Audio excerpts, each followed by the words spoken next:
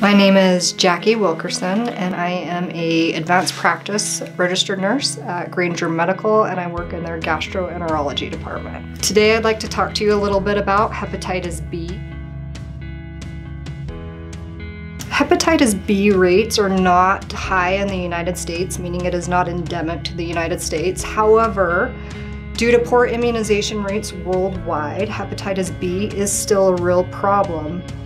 It affects all Americans because immigration does allow for the virus within our borders, and it is shared, unfortunately, to people who do not have immunity against the virus.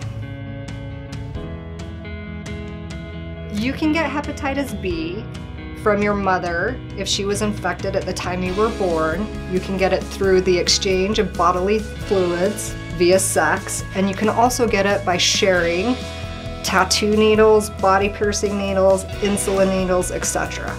You absolutely cannot get hepatitis from kissing, hugging, touching, sharing utensils with somebody who's infected.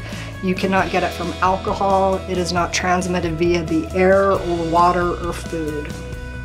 You simply get it by sharing blood with somebody who's infected.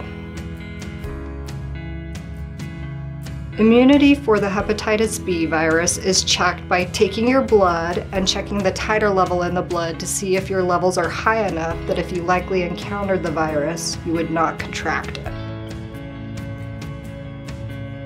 If you're not immune to the virus, we do re-immunize you. It is a 3-part series to get your levels high enough so that if you came in contact with the virus, you would not contract it.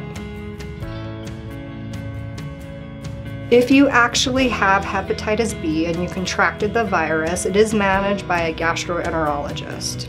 It's important that we monitor your labs and/or liver function every 6 months because your risk factors for developing hepatocellular carcinoma or cancer of the liver are increased.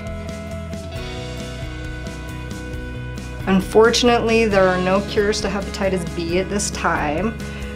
The hepatitis B virus replicates in the nucleus of the cell, and it makes it difficult for us to get to it with oral medication.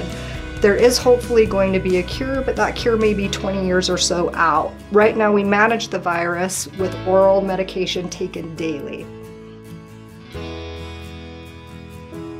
Having the virus does not mean you will not feel well. Unfortunately, with liver dysfunction and viruses like hepatitis, there are no signs and symptoms that you actually have the virus until late in the disease process.